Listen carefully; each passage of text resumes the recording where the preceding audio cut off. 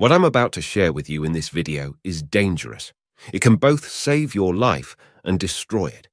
So choose the color of your pill before you continue. Ready to unleash your seductive powers? Ever dreamt of mastering the art of seduction? Robert Greene, the brilliant mind behind the 48 Laws of Power and the 33 Strategies of War, is back with another game-changing guide, The Art of Seduction. In this electrifying journey, Greene spills the secrets to understanding the psychology of attraction, giving you the keys to successfully woo potential lovers or devoted followers. Let's be real, who doesn't want the intoxicating thrill of being adored, the power to bend someone's will to your desires, and the irresistible allure of becoming a seduction maestro? We're about to dive into a world where seduction isn't just a dream, it's your reality. But wait. Before we embark on this seductive journey, it's essential to note that some of Greene's tactics may raise eyebrows. They're often seen as controversial, even unethical. However, knowledge is power, and understanding these strategies can also help protect you from manipulators. So, before we dive into the nitty-gritty of seduction, let's talk about what it takes to be a successful seducer. Here are the 6 qualities Greene believes are essential. 1. Effort. Once you've set your sights on someone you want to charm, let's call them your target instead of victim, put in the effort. Keep in touch regularly and sprinkle some seductive moves into your interactions. Don't assume that love will magically happen. You need to work for it. 2. Focus on love. Seduction isn't just about making someone lusting after you, it's about making them fall in love. Lust fades quickly after satisfaction, but love endures. To be a top-notch seducer and keep your power, aim for love, not just desire. 3. Practice makes perfect. The best seducers practice their art on almost everyone they meet. Like any skill, the more you practice, the better you become. Success boosts your confidence, and confidence is irresistible. 4. Be others-centered. Successful seducers don't talk endlessly about themselves. Instead, they're curious about their target, what they like, dislike, their dreams, and their preferred social and romantic interactions. 5. Adapt your personality. Seducers are chameleons. They adjust their personalities to match what their target finds appealing. If they like introverts, be an introvert for the moment. 6. Morality takes a backseat. Seducers don't agonize over whether their actions are right or wrong. It's all part of the game to them, a game to get what they want. And here's a surprising twist. Looks aren't the make-or-break factor in seduction. Part 2 will teach you how to use psychological techniques to seduce your chosen target successfully. These techniques work for everyone, regardless of their appearance. So, get ready to become a master of seduction. Part 1. The Players. Forget complex strategies. It's all about developing some key qualities in yourself to make seduction easy. Greene's got a plan. 1. Know your seducer type. Figure out your natural seducer type and work on it. Maybe even blend in a bit of other types. Also, watch out for things that turn people off. We'll get to that. Greene has categorized them into 9 types. Some are gender-specific, others apply to all.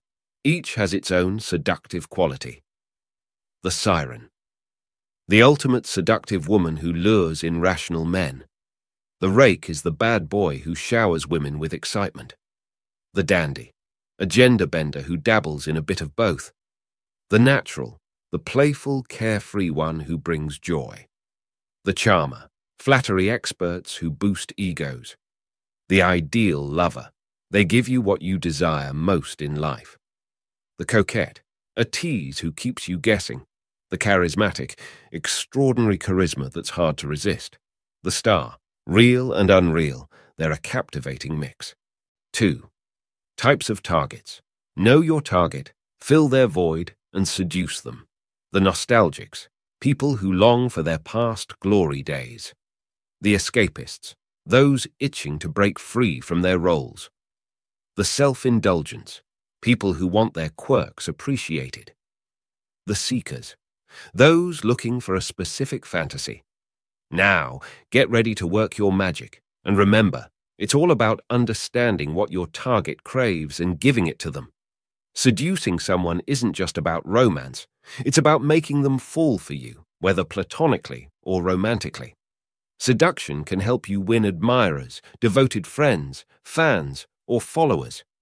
According to Greene, the goal is to gain control over the other person. Once you have control, you can sway them to your desires. While sex is a common goal, seduction can also be about getting support, making sales, or gaining influence. Phase 1. Luring your target.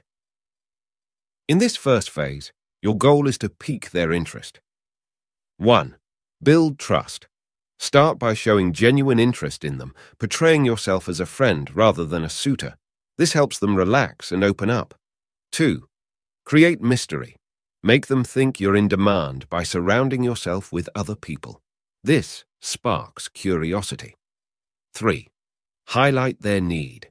Subtly point out what's missing in their life and position yourself as the solution. 4. Mirror their ideal self. Imitate their values and beliefs, making them feel like their ideal self. 5. Suggest the forbidden.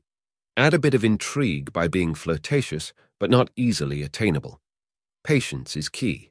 You're building intrigue, not rushing. Phase 2. Hooking them now. You want to transition from intrigue to full attention. 1. Add surprise. Keep things interesting by occasionally surprising them with gifts or spontaneous adventures. 2. Master the art of words. Craft your words to direct their thoughts and emotions. Flatter them on their insecurities and be strategically vague. 3. Remain mysterious. Continue to play a role rather than revealing your true self. Adapt to their likes and dislikes. 4. Show vulnerability. Gradually reveal a vulnerable side to create a sense of closeness. 5. Isolate them. Try to separate them from friends and family who might interfere. Phase 3. Reeling them.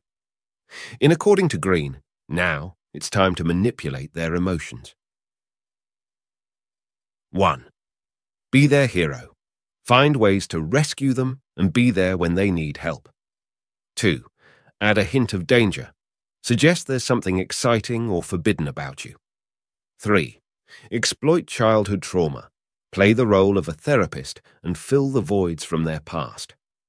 4. Blend spirituality and physicality.